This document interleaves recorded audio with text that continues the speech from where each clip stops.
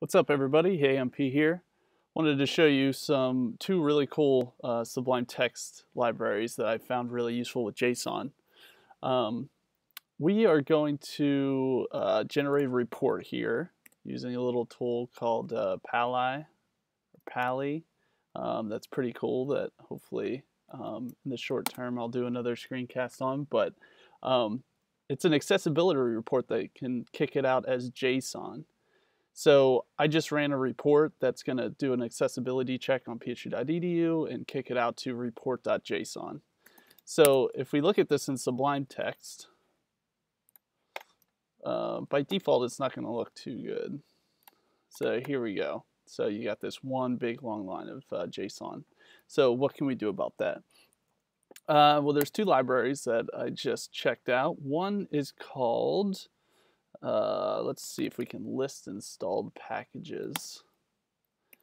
One is called JSON Reindent. So if you search on Package Manager for JSON Reindent, you'll be able to download that. And that's pretty straightforward. It just takes a big long line of JSON, and if we highlight it, Shift Command P, and type JSON, we can see that this is now one of our options to reindent a file or selection.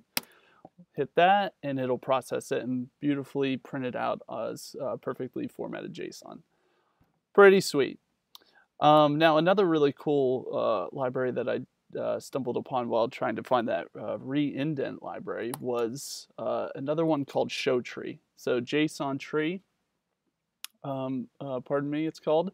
So search it on Package Manager for JsonTree, and what that does is it allows you to browse the structure of a JSON array or object. So as we can see here, this is the first instance of an array, which is marked as 0, and we can see that it's an object, and within that object is code, context, message, selector, type code.